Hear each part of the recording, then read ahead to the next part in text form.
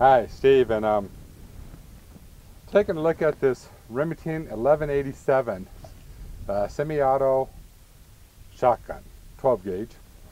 Now it has the extension tube, so it actually holds 6, and then you can put one in the chamber, so 6 plus 1 if you wanted to do that. Now I picked this up last year off a family member, and I gotta tell you, I really loved it. Usually I'm into pump action shotguns. Mossberg 500s are my favorite. Rabbit hunted a lot with those.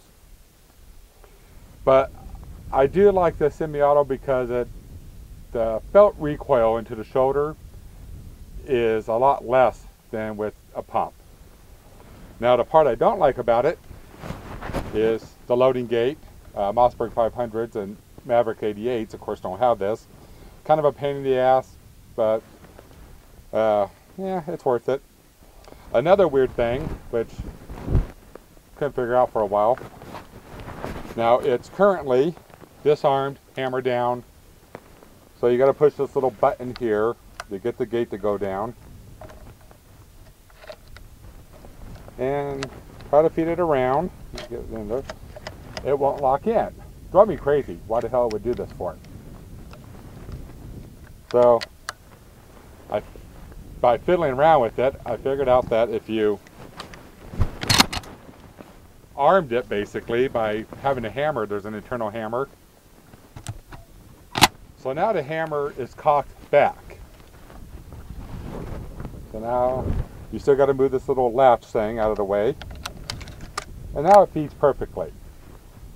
Why it does that? I'm assuming it's designed that way. I don't know. But once I figured that out, it was a little bit better because I'm like, why the hell won't this thing? I can't get rounds into it. It's going to be crazy because the Mossbergs don't do that. And then you got to kind of fight with this loading gate a little bit, but it's okay. I got better with it over time. So this is this like number 6 game load, low base. But now remember, the hammer is back, but there's nothing in the chamber at the moment, so you actually got to arm it again by pulling back the cocking mechanism. So now we're going to actually arm it. And from this point, it's like a normal shotgun, only a single action, but it's fast and it's fun. And did I mention it was fast? Now about 15, 17 years ago, I owned Charles Daly, which had a similar mechanism. I don't remember the loading gate being the same, but it was a 28-inch barrel. Yeah, that was fun to shoot too. But like I said, the Mossbergs, the pump actions have always been my favorite because they don't actually have that loading gate. And when I used to rabbit hunt and walk around a lot, I could actually follow a rabbit and load it by just feel. I didn't have to actually watch, and I could walk. Now I kind of have to pay attention to it and see what's going on.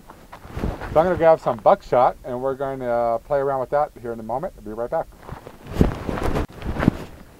I got it loaded with 3 rounds of this Winchester 12 gauge 2 3/4 9 pellet buckshot, and I didn't own a shotgun for a lot of years because, like I said, the pumps, which is what I prefer, they were abusive to my shoulder, especially when you moved into your buckshots, slugs, things like that. And hell, for years, every time I even thought about shooting a shotgun or a high-powered rifle, my shoulder would just actually start aching. I could just feel it like no, we don't want that no more. Yeah, it was quite abusive. This though, it's not that bad. So same thing, I got 3 rounds in her. We're gonna armor up. And you can see the recoil is not that bad.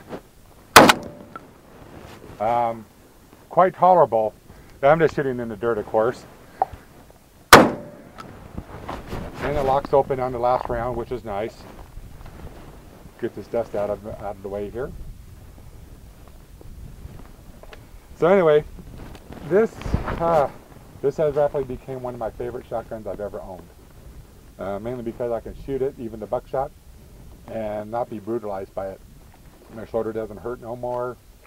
Yeah, and I know that's kind of wimpy of me, but I started shooting 12 gauge when I was 13 rabbit hunting.